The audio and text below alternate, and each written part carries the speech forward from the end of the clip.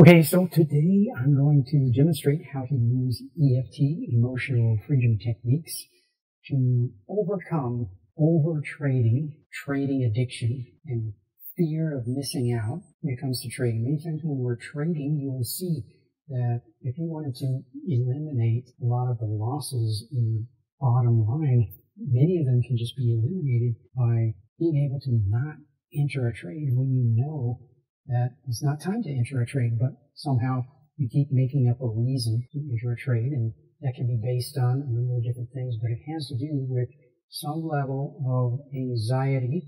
That's what fear of missing out is about. Lack and anxiety is a core belief. You believe that there is lack in the world and that you need to do something, you need to get into a trade, but you actually know that there isn't a trade.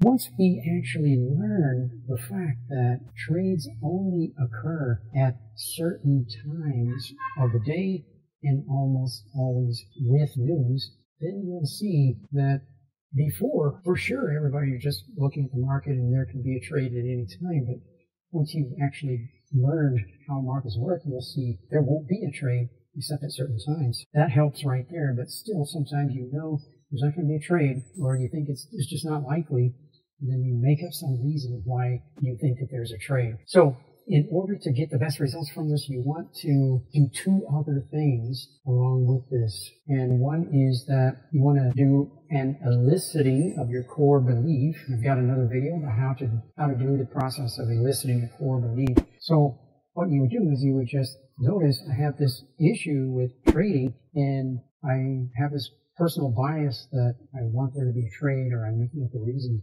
for there to be a trade. So I would ask myself, what's true about that? And then continue to do this eliciting process. You do get into a deep relaxed state and spend some time asking yourself, what is it that's true, that's causing that at a core level? And you should practice it several times. Like one time it may kind of take you in one direction, another time in another direction.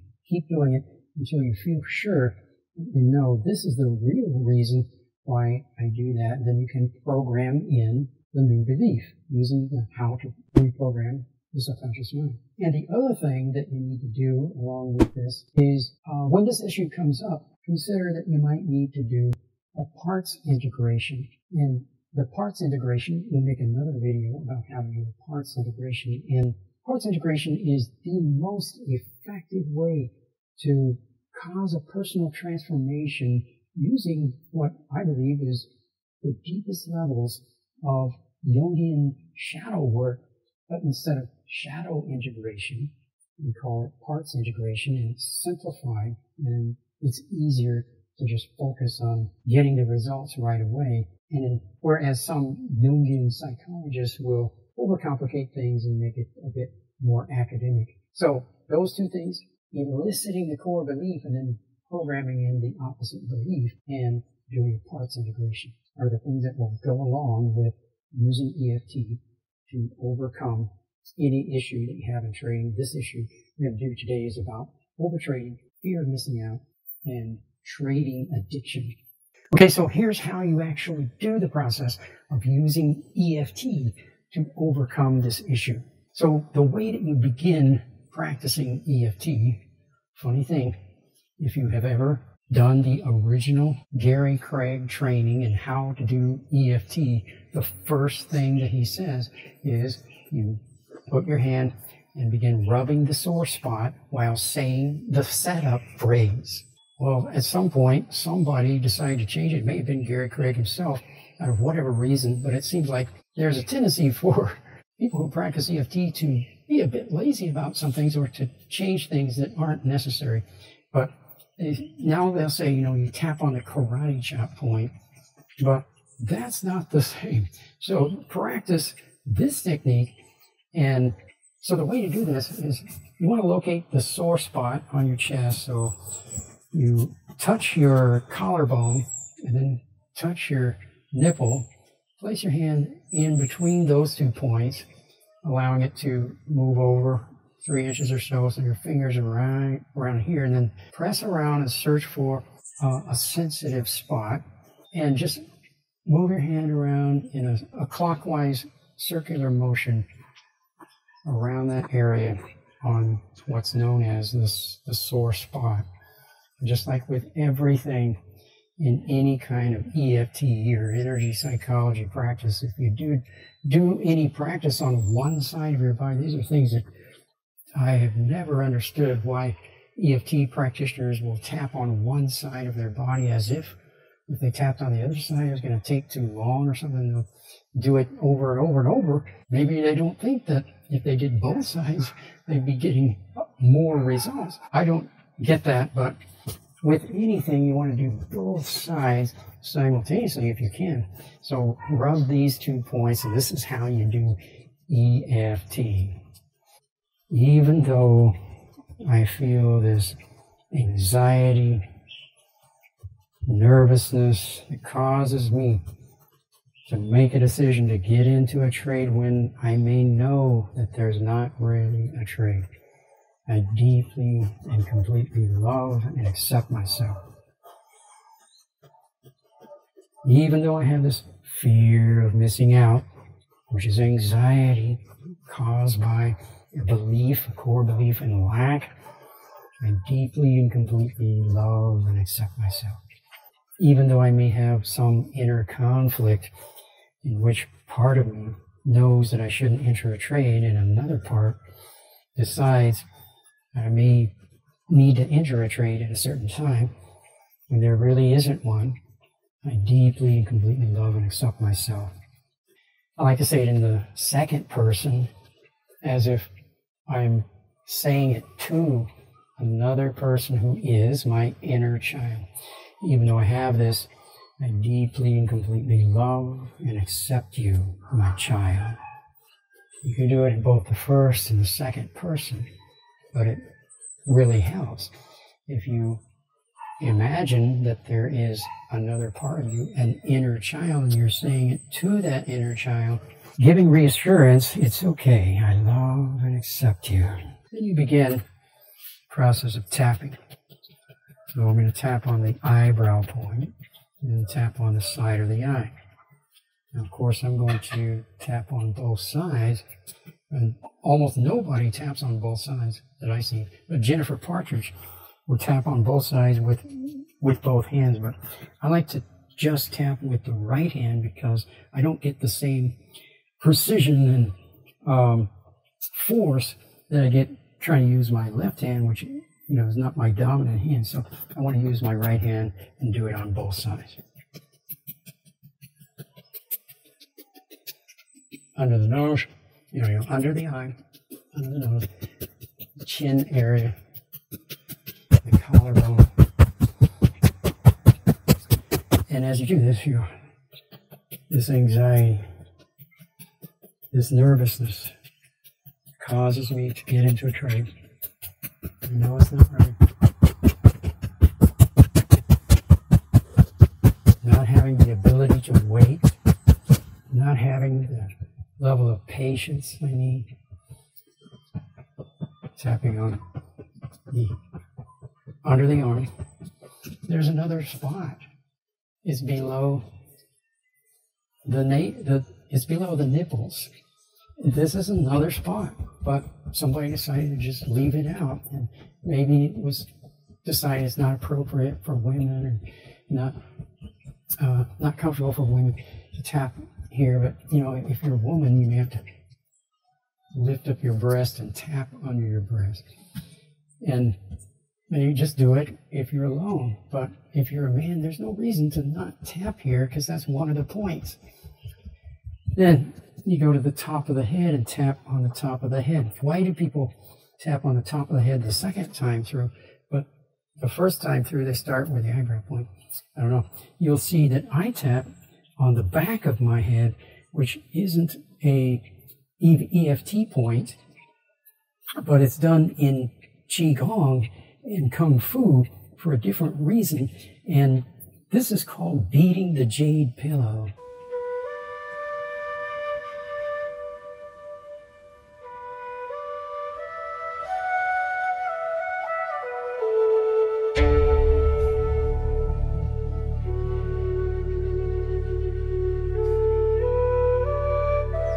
great Qigong masters and Kung Fu masters have a practice you'll see where they're thumping the back of their head.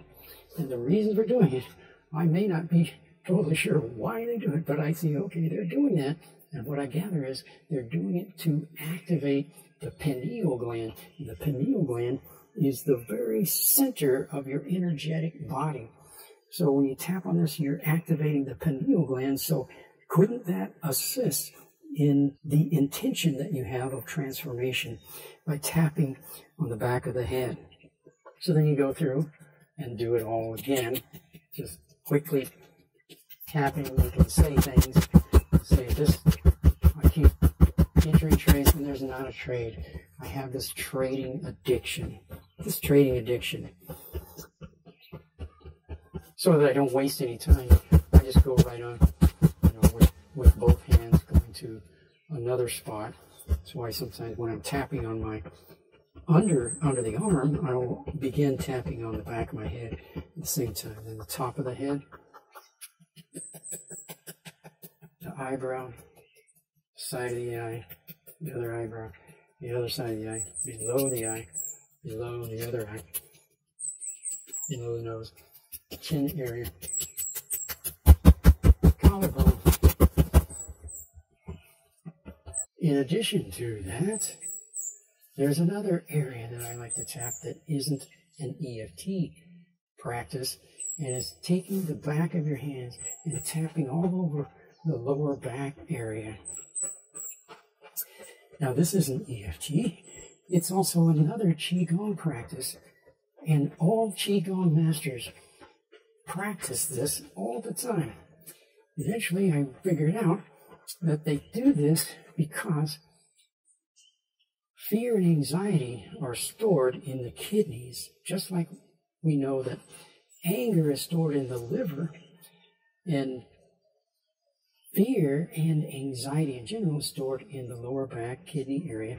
It's the water element, and when you tap on that area, you can see, you can feel it's releasing stagnant energy or stagnant emotions of anxiety and fear. Notice what happens when you tap on your lower back area. It's releasing stagnant anxiety and fear, which you then can allow to go down into the earth. Allow it to go deep into the earth. And as some Qigong masters like Mantak Chia will say, give a command. Stay there. You will be at home down there. Just go down there and be recycled. So you give it a command, don't come back. Now, when you tap on yourself, allow it to flow down into the earth. And then, in addition to these practices, when you do EFT, you can greatly enhance this practice through bilateral brain stimulation. Bilateral brain stimulation is taught in EMDR, and to experience that, you need to get a licensed EMDR therapist to do EMDR with you, and in some cases they will teach you how to do it yourself. There are even courses in how to do self-EMDR and books on how to do self-EMDR, but in Qigong masters have been doing bilateral brain stimulation for centuries in all the different practices of Wudong Qigong. And one of the best practices that you can do to instantly get full effect of whole brain activation, bilateral brain stimulation, is this practice where I'm going to swing my arm and hit the shoulder with one arm and hit the lower back with the other arm. So you become like a rag doll, and then begin swinging the arms like this. Now notice, if I do this practice like this, I'm getting one level of effect, but if I do it like this, where I'm also including the eye movements, looking over one shoulder, looking over the other shoulder, then I'm getting an even deeper and even more powerful effectiveness. So do this, breathe in,